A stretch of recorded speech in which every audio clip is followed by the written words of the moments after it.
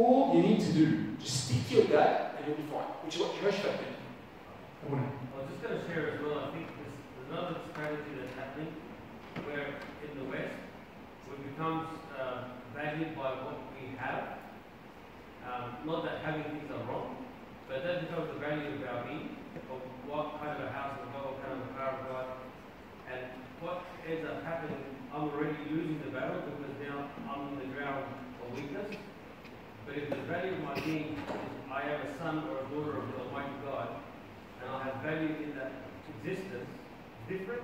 Yep.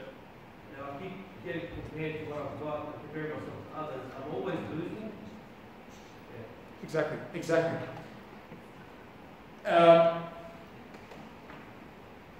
This whole sticking to your dad thing, talking about in biblical words, it's called abiding in him. That's why you said, if you abide in me, you'll bear a lot of fruit, but if you don't, you can do nothing, right? So, and my battle is to abide in God. That's why you know that verse we read when Jehoshaphat was praying and he said, Lord, we've got no power, nor do we know what to do, but our eyes are upon you. We are sticking to you. Right? We've got no power against this bully. We don't even know what to do with this bully. Like, if we look at him, we're going to fall over. But our eyes are on you. Yeah? So in other words, my battle in this journey of growth is not to try to stop doing bad things. I know this may sound shocking, but you don't misunderstand what I'm trying to say. But that's not my focus. My focus is not to try to stop doing bad things. My focus is to get closer to God. I'll give you a very example. Imagine we're in a dark room. It's pitch black, right? And I want to get rid of the darkness. What's the best thing for me to do? I can say things like, get out, darkness, get out, and try to get the darkness out. Get out. What's the best way to get rid of the darkness? Turn the light on. Same with our spiritual life. We're living in the darkness, and we're trying to get rid of the darkness. Stop doing these bad things. Get these bad habits out. Stop these sins. Just turn the light on. So focus on turning the light on. Once you turn the light on, darkness disappears. You see what I'm saying? So my focus is to stick to my dad. Not to try to resist the enemy or punch him out. It's not going to work. No matter what I do, I'm dead meat. I'm not saying you should do bad things, but I'm saying that that's not my focus. My main strategy in this journey is to stick to my dad. That's my main strategy. Yep. You guys know, so I grew up in an Augustinian church. I don't know if you guys ever go to Augustinian or you know through Augustinian, but there's a very holy priest there, Bishoy. So he's one of the oldest priests in Sydney. I'm very blessed to confess with Bishoy. And Bishoy is very unique. And another confession story. So you go to confession with Bishoy, and I promise you can ask anyone at Bassim, they'll confirm. You can say any sin you want, and you always have the same reaction. You can say, well, no, I shot 30 people on the weekend, just to see what happens. Always the same reaction. Ask anyone at Bassim. He'll always go, lack of prayer. I just do this, I did this, lack of prayer. Everything's like prayer. Because it took me years to understand where he's coming at, but that's what he's saying. Pray, focus on prayer, because that's sticking to your dad. As soon as you leave your dad, of course, and then he says to me, your problem is lack of prayer. You're not sticking to your father. Because you're not sticking to your father, you do all these things. He goes to me, I can tell you, listen before you can tell me, I'll tell you the list of sins. Because it's standard, right? As soon as you, the way he says it, as soon as you unplug the light bulb from the electricity, it goes off. Standard. Plug it in. Don't try to make lights. Plug it into the source of electricity. Stick to your dad, then these things will stop. You'll stop getting defeated. You see what I'm saying? I'll never forget, I once got really annoyed at a point. Everything I said, I want advice on strategy, not like a prayer. So one time I got annoyed, I want to seriously, and everything I say, I like to pray. Are you saying that if I pray, because he's reading on the Agbeya and praying the 7 prayers of the Agbeya, I said to him, are you saying that if I pray the 7 prayers of the Agbeya, I'm going to be a saint? Is that what you're saying? And he goes, yeah, try it. Try it. He was convinced. I felt that he was like thinking, find me, stuck together, find me. It's all about sticking to your dad. Make sense?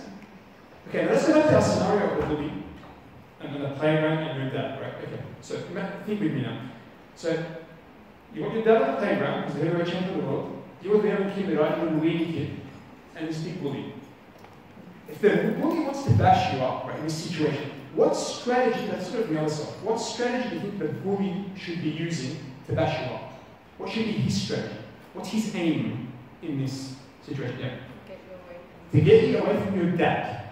Right? That's his whole strategy. All he wants to do is just to move over your dad and you're gone. Okay? So how do you think, let's kind of think the paragraph further. How do you think he can do that? Take away from your dad. What can he do to convince you to leave your dad? Let's think about it. What do you think? To convince you of something that will draw you away from your dad. Okay, good. Like? Sorry? Like? Manipulate you, try and trick you into doing something that you know. So what he says, remember, he tried to trick you. Remember the devil is the liar and the father of all lies? All he'll do is he's going to lie to you, to try and get you away. But what kind of lies do you think he'll say to you? Like with the first sin, the devil said that he will pretty much give us power or that. Brilliant. That thing. Yes. So the first sin, okay, I wasn't going to mention this, but I took it out. So the first sin, right? I'll have to mention, sorry. The first sin, so Adam and Eve. Think about this, because this is very important. If we understand Adam and Eve's sin, we understand all sin. Because that's the root of it, right? That's the original sin. Adam and Eve, what did they do wrong? What was so bad about what they did? Eat the fruit. What was so bad about it? They want to be independent from God. They wanted to be independent from God. Exactly. Adam and Eve believed that, you know what? Exactly said, I don't need God. I can be God. Right? I don't need God. I can disconnect from God. I can be independent from God. I don't need God. Right? That is the root of all sin. Think of any sin now. Don't talk about lying, swearing, all that, just a symptom of the actual problem. The actual problem is inside. I think, I don't need God. I can live without Him. I'm not going to die. Isn't that what the devil said to Eve? You're not going to die. Relax. Right? God's nice to have. You're not going to die without Him. But you know what the truth is? You are going to die. Without God, it's death. But I'm convinced that, I don't need God. That's the problem. So what the devil or the bully can do to you is say to you, you don't need your dad. You can take me. You don't need him. Just show me anything. Boom. Right? See what I mean? Again, that's probably the best trick the devil uses with us. How else do you think the bully can get me away from my dad?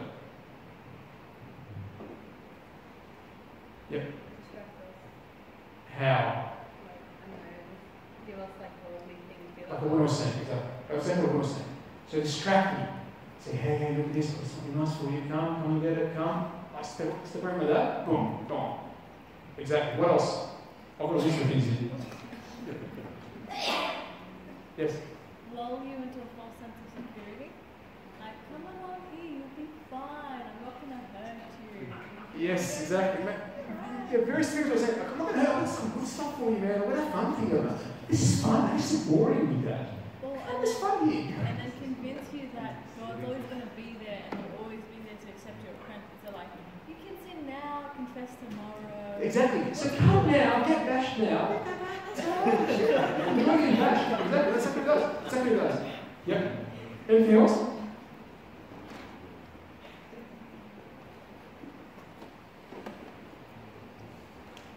He doesn't love you anymore. Oh man, that's what I heard. You read that? Exactly. He doesn't love you anymore.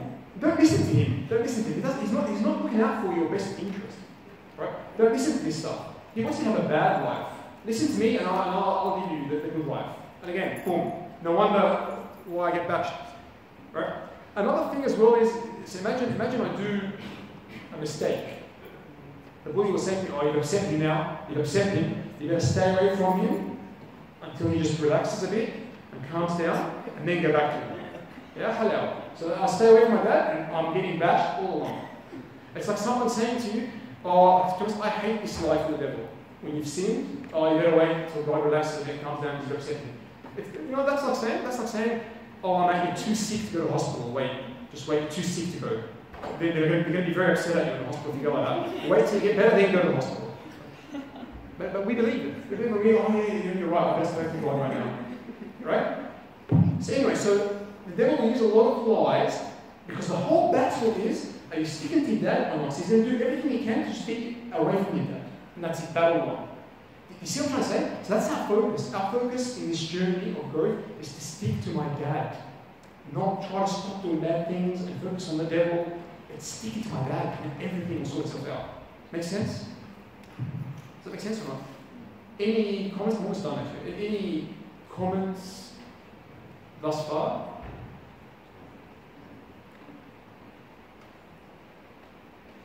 Now the cool thing to remember as well is not only is the battle not yours, but we already know the result of the battle. The battle's won. The battle was won 2,000 years ago. There's no question about it. You know what it's like? So I'm a bit of a football soccer fan. Right? Imagine I'm watching a match, right? That's recorded. So I do that sometimes. I rewatch matches. I know it sounds strange to people who don't really like the sport, but I sometimes watch matches more than once, twice, 3 times. So sometimes I'm watching the game and I know the score at the end. I know. So I know, say Egypt is going to win 3-0. That ever happens. But basically, imagine I know that, right? No, I know it's going to win 3-1, say. Right? And I'm watching the game and the opposition scores a goal against Egypt. It's 1-0 to the opposition. So I know the score. I'm going to go, oh, no, I can't believe it, no. I know the score. Well, why would I get stressed? I know we're going to win. But same with my life with God. I know the score. I know the result. God's won. It's finished. It's finished, right? So I experienced small defeats in my life. Oh, I can't believe it. No, mate. We know the score. We know there's resurrection. We know He's going to resurrect me. We're going to win.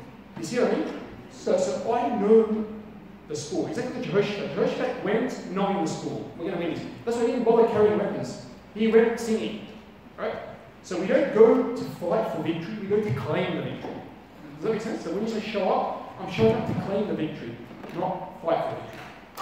Make sense? I'm almost done. I've got one last point to make, but anyone want to speak? Because I'm speaking too much. Anyone want to say anything before I conclude it? Yes? I just have a question. Sure. You're always saying, like, when you're about to do the battle and, like, you're trying to tag in God and you're trying to stick close to God, what does that look like really day-to-day life? Beautiful. Thank you. Thank you for that question. So what does that really look like day-to-day, sticking to my dad? Let's share your any thoughts.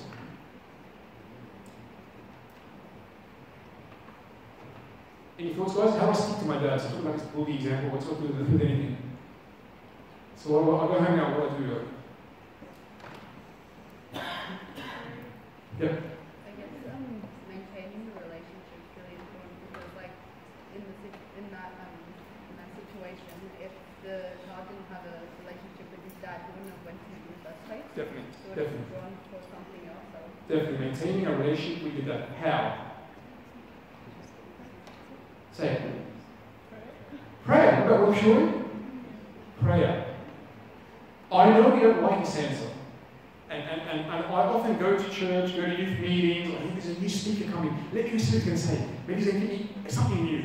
But it's prayer. Okay, wait. I hope this is coming from me. That's what let's give it. He's going to say something. Prayer. And come on.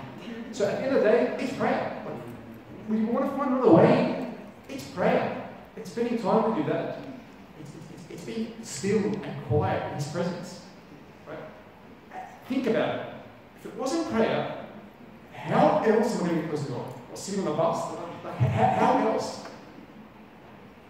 What other way is there apart from prayer? And the Bible, of course, but to be honest, you can't pray without the Bible, and you can't read the Bible without prayer. So I'm taking them as one. But what else do you expect to happen? Do you know what I mean? It's logical. How else am I ever going to get close to God? I have to spend time in prayer. And by the way, the devil will make you do, going back to our example of the bully, he'll make you do anything except pray. He'll make you come to the youth meeting. He'll make you watch CTV. He'll make you read books. He'll make you do anything. Stand up to pray, and the phone will ring. Oh, my back. Oh, I'm itchy. I need to go to the toilet. He'll do anything to stop you praying. He'll make you give talks. It's easy to talk. But stand to pray, no, that's when the war is on. Because remember, that's the battle. It's if you do that, he wants to get away from you dad. So he'll distract you with church just to get away from you dad. Does that make sense what I'm saying? So it's all about prayer. And very, very practically, and I'm speaking to myself before speaking to you guys, we need a dedicated time each day where I stand in front of God and I invest in this relationship, in this growth, in this journey. I have to. I can't leave it up to chance. See when I fit in, or just before I go to sleep. It's not happening. If I'm not praying, and I'm speaking to myself, I'm speaking to you guys. If I'm not praying seriously, it means I don't know God. That's what being under God should speak once. And one of the church fathers, St. Isaac Syrian, he said that if you think that there's another way to God except prayer, you're being tricked by the devils. Because why? Because the devil does not want you to stick to your dad. He'll do whatever it takes to convince you that you don't need to stick to your dad. Yeah. So I encourage you, go sit with your confession father. Say, I want to start this journey of prayer. Tell me when, how long, let's start together. Because I'm serious about it. Yeah? It's all about prayer. That's what Steve did that. You can come to 100 youth meetings. You can spend your whole life at church. If you're not praying, waste of time. The devil's loving it. Absolutely loving it. Yeah? Okay. So I know tonight may be a big hit to the ego, because I was told you guys can't do it. Right? You've got no chance. You have to stick to your dad. But that's the truth. Right? Our biggest problem sometimes is the ego. And by the way, I don't want to mess the series up in the last week, but I'm going to be blunt with you guys. Talking about growth and stuff, we can't grow. We can't grow. And if you're trying to grow, again, you fall into the same trap of the ego. I know a few weeks ago you spoke about the parable of the sower, right? Jesus, by the way, loved to speak about seeds. If you notice in the Bible, he always spoke about seeds growing to represent the kingdom of God. But let's take the parable of the sower. In the parable of the sower, so obviously it's symbolic of things, right? What does the seed represent? In the parable of the sower, what's the seed? You just said it after you finished the parable, you explained. The seed is what? The Word of God, right? The seed is the one growing. Who am I in the parable? What resembles me in the parable? The soil, right? So I don't grow. It's the Word of God that's growing in me. See what I'm saying? I'm not growing. If I think I'm going to grow, I've got this ambitions to grow, I'm fooled. I think I'm the seed. I'm not the seed. Christ is the seed, the Word of God. So Christ grows in me. See what I'm saying? It's actually opposite. I should get lesser and lesser as he grows more and more in me. Remember St. John the Baptist said, I must decrease, he must increase. So if I'm trying to increase, I'm on the wrong track. Sorry to mess up the series, but you know what I'm trying to say? So I should have ambitions to be a better Christian, ambitions to grow. No, I should have ambitions to die and Christ lives in me, remember? It's no longer I who live, but Christ lives in me. Yeah? Someone once said that the Christian life is not about getting better and better, it's about getting lesser and lesser. The progress in this journey is for me to become lesser and lesser, and he shines more and more in me. And you don't see me anymore, and it's all him shining. So the ego is gone. Right? I admit I can't grow, I can't do it, God. I admit, right? I'm poor, I've got nothing. Blessed are the poor in spirit, there's the kingdom of heaven. See what I mean? But if I'm trying my best, and I want to be a better Christian, then I'll miss the point. I hope you misunderstand me. I'm not saying let's go out and do whatever you want, but I guess I'm trying to shift the focus a bit. From, me, to him. You see what I'm saying? Thank you guys, thanks for being up with me. Thank you for your time. I hope I didn't confuse anyone. If I have, I'll try to hang around after. You can come have a chat with me. Any other comments or anything before we finish off?